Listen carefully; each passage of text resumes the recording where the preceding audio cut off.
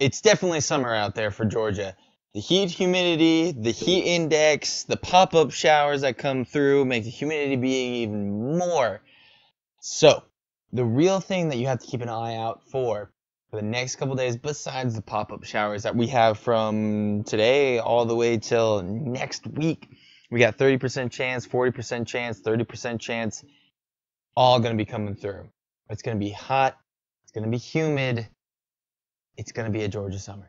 Now, for today, Tuesday, Wednesday, and Thursday, Friday, Saturday, all these days, what you want to keep an eye out is that we have, low 90s, not bad temperature-wise, but when you go outside, you're going to go, it doesn't feel like low 90s. It feels a lot hotter than that.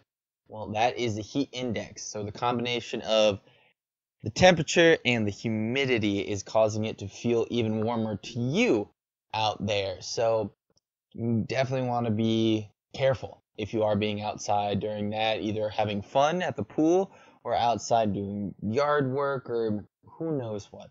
You definitely want to drink plenty of water because with all that humidity, the sweat's not going to evaporate. It's not going to cool you off. It's stereotypical summer in Georgia. So know what that's like for you. Plan accordingly. But if not, definitely take plenty of breaks and don't be outside as much and be safe. That's pretty much what I'm trying to get down to because it's going to be like that for the rest of the week into the weekend, and it's just summer. It's July. It's going to be hot and humid. So make sure to have a great day and a better tomorrow.